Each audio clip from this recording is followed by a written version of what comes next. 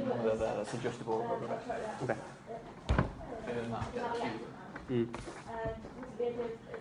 So we were talking about the interview, and we were talking about how for the interview, which is myself, we want to play it on a.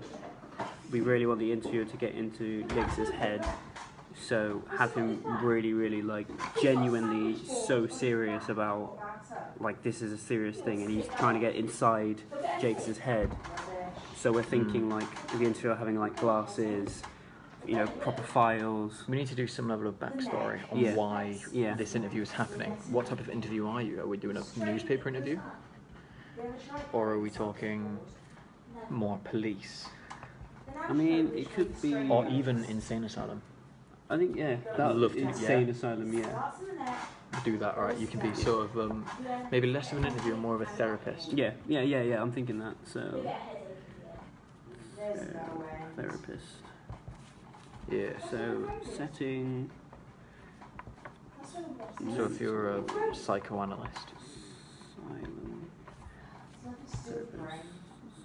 And I've got some extreme anxiety and some schizophrenia. Yeah. Can you send me a picture of this? Yeah. Sorry.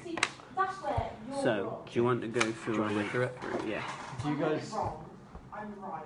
You happen to be talking to a man who knows. What were you going to say? I was just going to ask if I could, like, if they mind us getting shouty. Because I think this is a shouty role for me. Okay. Alright, let's go. Okay. Well, Mr. Jakes, how would you say things are in the pornographic book trade? I make 200 a week. 200? Yeah, I make around about 200 a week. I see. So, how would you say things were in the pornographic book trade? Oh, only fair. Only fair? Fair to middling. Why would you say that, Mr. Jakes? Well, it's got a lot to do with Christmas between you and me. Christmas? Yeah. Well, what happens is, you see, is that the trade takes a bit of bashing about Christmas time. It takes a good few months to recover from Christmas time. The pornographic... Oh, sorry, I would like to do that again. It takes a good few months to recover from Christmas time. The pornographic book trade does. Oh, I see. Yeah. Well, it's got something to do with it, as you see. You don't get all that many people sending pornographic books for Christmas presents. I mean, you get a few, of course, but not all that many. No, we can't really say that people in our trade get much benefit from the Christmas spirit, if you know what I mean. Well, I'm sorry to hear that, Mr. Jakes. Well, there you are. We make the best of it. I mean, I put a sprig of holly in there. I put holly up all over the shop. Doesn't seem to make much difference. What sort of people do you get in your shop, Mr. Jakes? I beg your pardon. What sort of people do you get in your shop? I'd rather not answer that question, thanks. Why not? I should think the security police could tell you a thing or two about that. Security police? Yes. They've got their dossiers. But don't you worry about that. But we have no security police in this country. Don't you? I'd be surprised. They know all about it. Take it from me. I've seen their dossiers. You've seen their dossiers? Dossiers? I've looked at more of their dossiers than you've had nights off. I see. Well, perhaps we'd better pass on another question. Dossiers? I've been there morning and afternoon checking over their dossiers, identifying my customers, identifying their photographs right into the middle of the night, right into the middle of their dossiers. I had no idea. We've got them all taped in the pornographic book trade. Don't you worry about that. Yes, well... Sorry, can you say that again? I forgot. Yes, well... You've no need to become anxious about that. Mr. Jakes... Every single individual that passes through my door goes out. What? Every single dirty-minded individual that passes through my door goes straight out again. As soon as he's chosen his fancy, out he goes. You don't keep them in? Keep them in? Never. I would keep one of them in my own little pornographic bookshop, not me. Not that they haven't begged, mind you. Begged. They've gone down on their bended knees and begged me to allow them to stay the night in the back room, in the punishment section. Not me. Not since I got the word. I think perhaps... You don't think the security police are the only people who've got dossiers, do you? No, I'm sure. You don't think that, do you? Get out of it. I'm up half the night doing my dossiers. I've got one on every single member of my clientele. And the day's coming, my boy, I can tell you. Coming? We're going to hold a special exhibition, see? We'll have them all in there, white in the face, peeping, peering, sweating.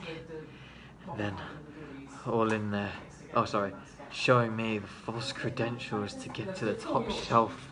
And then, at a given moment, we lock the doors and turn the floodlights on, and then we'll have them all revealed for what they are. What are they? All the same. Every one of them. Communist. That's a fun part to do, isn't it?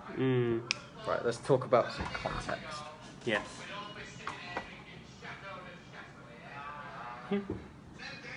Well, Where did my hat fly?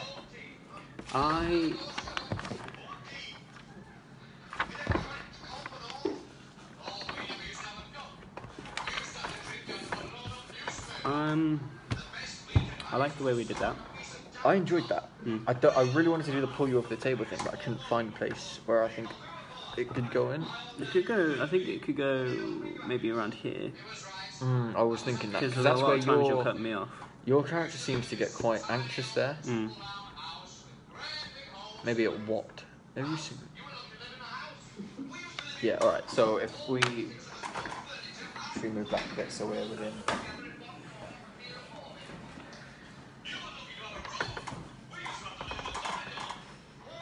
So if you're sat on the other side of the table, I was thinking if you're sat down and I'm actually pacing about.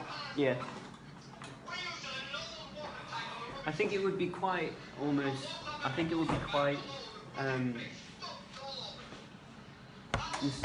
can't think of the word, but I think if I literally stay in the same position the whole time, I think it could be quite. It could be quite like unnerving because it's like I don't really care how your mental health is deteriorating. I'm just here to do my job. Yeah. So it's like I'm just sat here, just still writing notes, even though you're pacing around me. I'm just still here, like. Don't even look at my character. Glance up maybe from your papers. Yeah. Keep on writing down until I pull you over the thing. Maybe look up when I start to cut you off a bit. Like, I had no idea.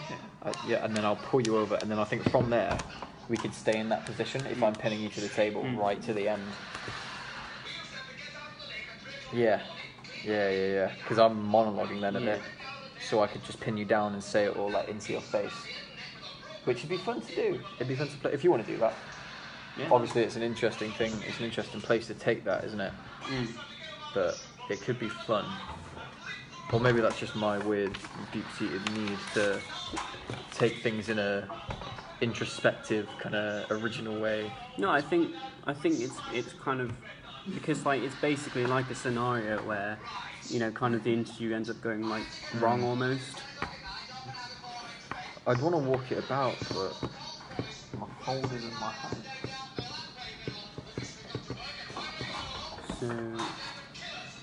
So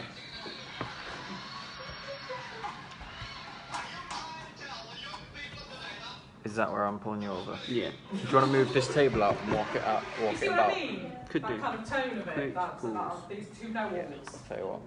Kind of know-all. Do you want to pause that while we get stuff ready for the next run Yeah. through, and then we'll It's just to show they'll have another conversation in 10 minutes.